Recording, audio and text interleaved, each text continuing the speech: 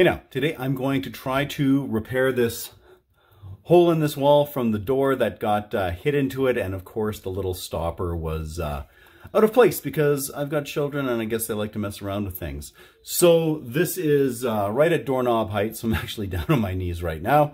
And it is the size of a doorknob. Now I'm going to try to do that using a trick that I have done before repairing hollow doors that got holes knocked in them, and that's just using some spray foam insulation here and some spackling and just a couple of tools. So let's take a look at how this works.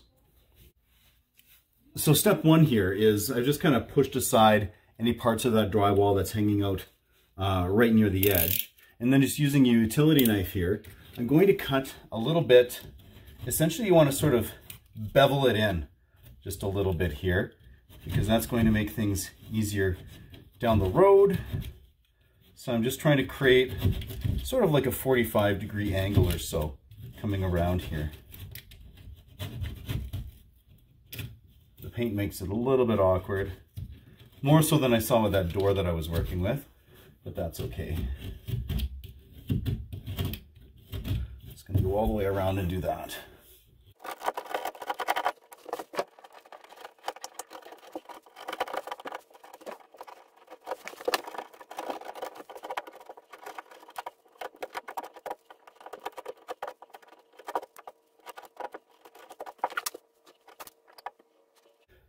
Okay, there we go. So I've got that all kind of beveled off now. So time for the next step.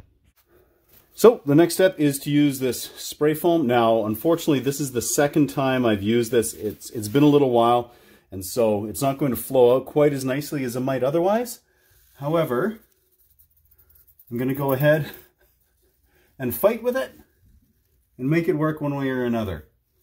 Now, this is a really deep wall. This wall here is actually a good 6 inches before the back.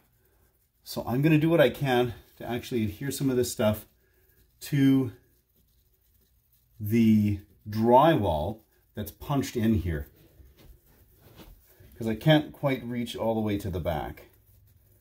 If this was a shallower wall, then I would easily just be able to reach the drywall on the other side and go from there.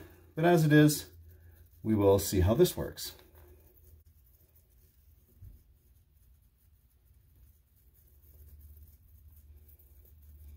And the whole idea with this is just to give a bit of a backing onto which we can place the spackling compound.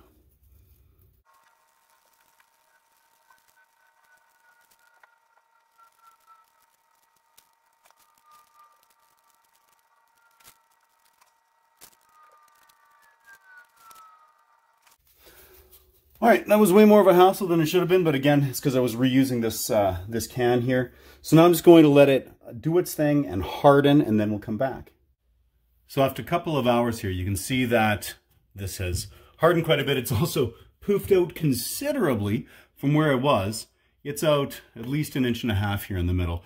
Now, the trick is to try to slice this off. Now, if you're doing this on a door, which is the only thing I've done this on before, it's easier because you're close enough to an edge that you can run either a utility blade or a long knife of some sort along it.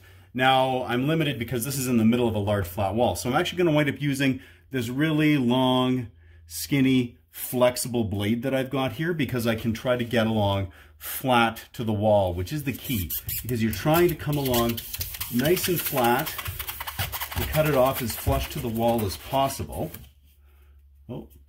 Now, having done that, it's still a little soft in the middle, so I'm going to just leave this here for a little bit. I'm probably not going to muck around with this. I do want to cut a little bit closer to the wall here on this underside, but I'm going to let this stuff here just harden a little bit more, and then I can carry on. So after another couple of hours, you can see that this kind of puffed out here again. So I'm just going to give this another little slice, see what happens.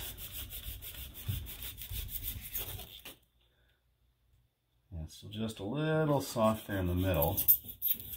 Just trim a bit of this off here. I think I'm going to keep leaving this. I might actually just leave this overnight, as I got a late start at this here. And then tomorrow I can go ahead and keep moving forward with this. And that way I'll know it'll be totally solid in the middle there. All right, so it is the next day. And now I'm just going to slide across here with this knife and try to make sure that it is flush or even slightly inset if need be. It's better to have it too far in than too far out because there's no way to deal with it if it's sticking out past. So like this, this foam here that's built up a little bit around the edges, I am going to try to just shave that off. It could also likely just be sanded, and I will be sanding this, of course, but since I've got the blade out, that's what I'm going to use right now. Just working my way around.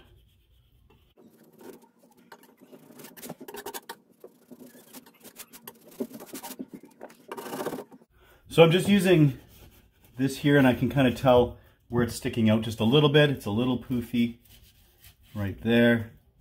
Just try to cut some of that out just to make sure that it doesn't mess up the finished job here. Okay, so I've got basically all of that. So now I'm just going to go ahead and grab a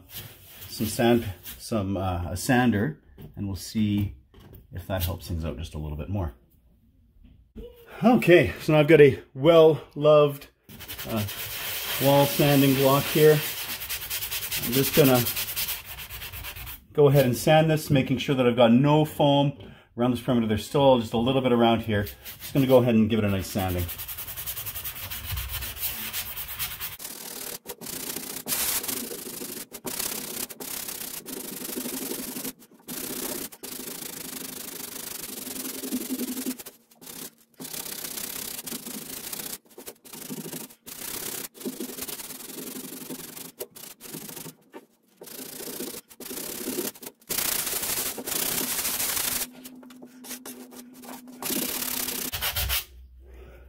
So now I did find that in running this across here, I can hear a little bit of friction right on here. So it's probably flush, but there's a chance it might be just slightly higher. So I'm going to focus on sanding some of this. It's actually kind of this little mid circle here.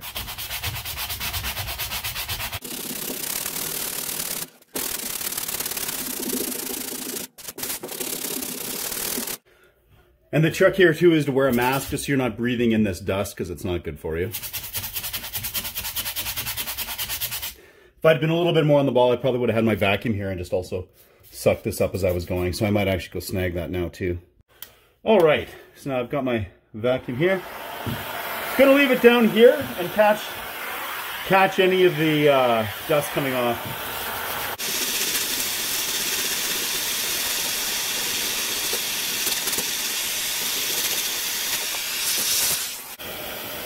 Okay, so I'm going to test again here.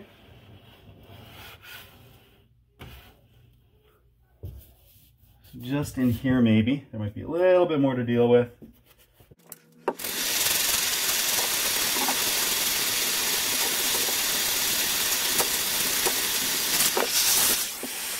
Okay. And okay, I'm not hearing any pulling.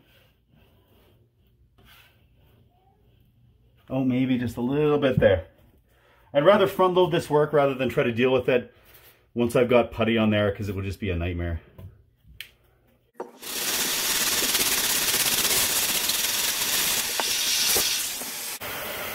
Wait for that to quiet down, and perfect. Not hearing anything there. Okay, so now just going to vacuum a little bit more, get any of this dust out of here.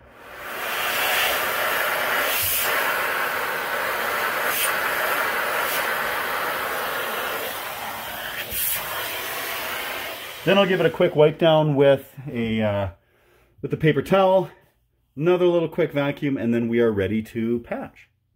All right, so now I'm just opening up my little container of spackling here. Beautiful. And I actually went ahead and cleaned off this freaking putty knife. I don't know who had used it last. I take no blame for that. Now, I'm just going to do a light one here. I'm not leaving a whole lot of excess. Sort of like a preliminary little job. Try and get rid of any of the little divots in there, air pockets, what have you. Yeah, there's still some.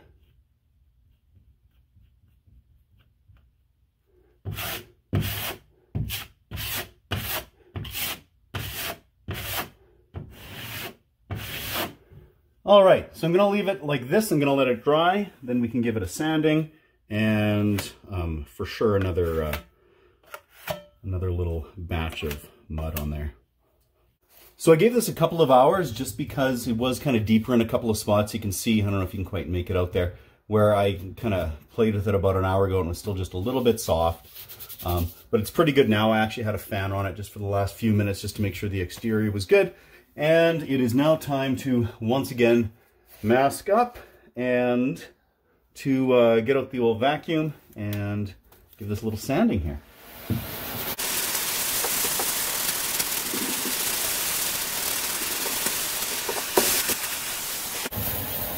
Okay, and now, that's pretty good. I'm going to go ahead and give this a second coat of the spackling here.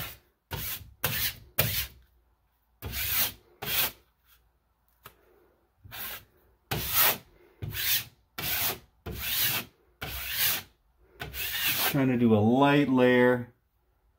That's looking pretty good. I doubt that this will be quite enough to finish it off, but it might be close. So I'm going to leave it like that. Let it dry some more. This layer won't take nearly as long to dry, simply because it was just a very thin layer. There were no deep divots of any sort. So I am getting fairly confident that this is getting harder to see on your end over there. But essentially I'm just going to repeat exactly what I did before. So once again, with the vacuum turned on, just nice, light sanding. A little bit more aggressively around here where there's a little bit of excess.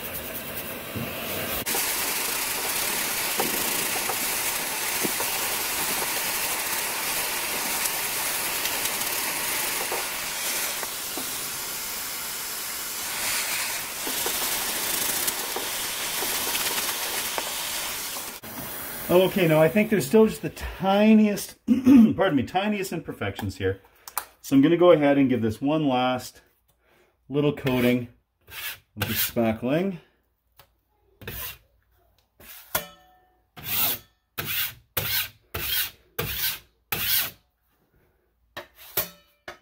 Just like so. Oh, of course I used the side that has just a little bit of a imperfection on it there.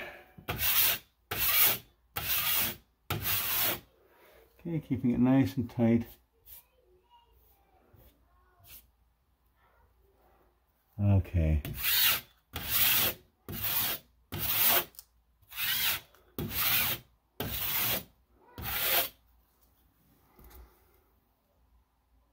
All right. Perfect. Okay, I'm just going to leave this like this now and let it dry and then give it a quick sanding and it should be ready to paint. And here we are for what should be the final sand job. So again, just using the vacuum. Very gently here.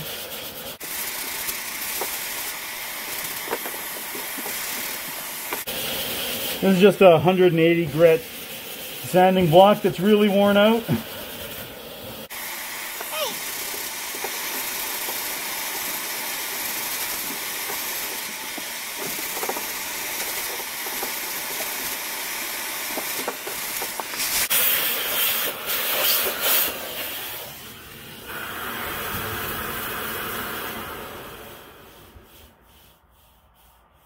And just doing a little feel check. Yeah, I think maybe just a tiny bit more up there.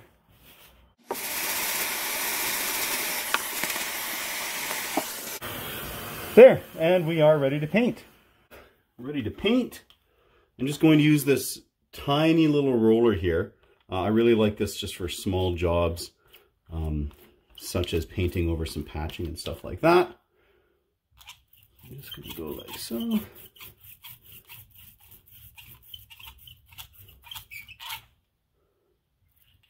And that's it for this coat. Oh, it looks like there's a little fuzz. Dang it. It came off of there. No problem. Just remove it. Carry on. And I'm going to let it dry and then probably just give her another coat. I remember to turn on the lights here now that I'm doing the second coat. So let's do it. It's a little bit darker right now still than the rest of the wall. But even so, I'm still having a hard time kind of picking it out. So that's a really good sign, not only with the patch job, but also with the fact that the paint is matching up pretty well, because this wall was painted a few years ago and there's lots of light in here. So it's a good thing that it hasn't changed the color too much. So there we go. I'm going to let that dry up and then we'll see if we need a third coat, but I doubt it. Well, there we go. When all is said and done, that spray foam trick worked super well. This was a really large hole in here and it took care of it, no problem whatsoever. It just took a little bit of time in between those drying phases, being careful, slicing it off, just taking care with it, and it worked really, really well. You'd never know that there was a hole here. And there's just the slightest color difference in the paint, but it's one of those things that unless you know it's there, you probably would never notice it. And when we repaint this room, it'll be taken care of anyway. So yeah, that was the super fun world of patching a hole in the wall. It can't all be fun and games, I suppose. But yeah, I love it. If you have a similar situation, I would give that a whirl. I think it worked really well. So until next time, keep her at 11.